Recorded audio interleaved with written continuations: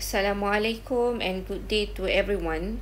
Today we will start learn a new subtopic, which is tangent line and tangent vector.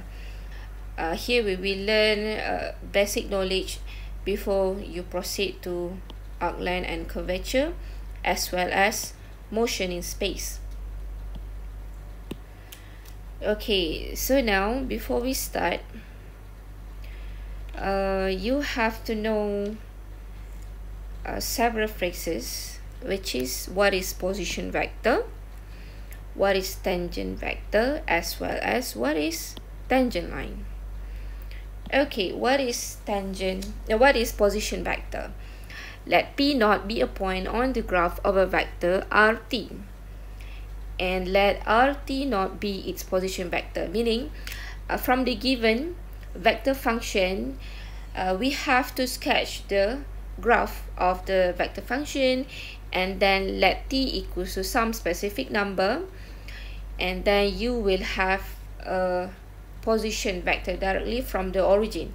If you can see here, this is the origin, right? The origin, and then this is the position vector.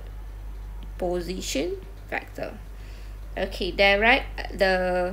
This one is the initial point, and the P naught is the end point. Okay, this is the position vector. Alright, how about the tangent vector? Okay, tangent vector, when if r prime t naught exists and r prime t naught not equals to 0, then we call r prime t naught a tangent vector to the graph.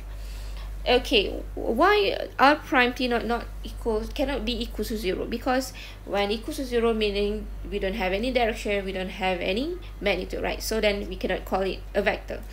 Okay, so now what you have to do, technically you have to differentiate the function of whatever rt is, and then substitute the specific values of t, and then you have to draw the vector. Okay, but you have to be careful that the tangent vector must be touch the point t naught. Okay, now how about tangent line? Tangent line is a line go through p naught parallel to the tangent vector. Okay, line, for the line we don't have any direction. If you can see here, r prime t naught is a tangent vector, and then the dotted line here is a tangent line. Okay, then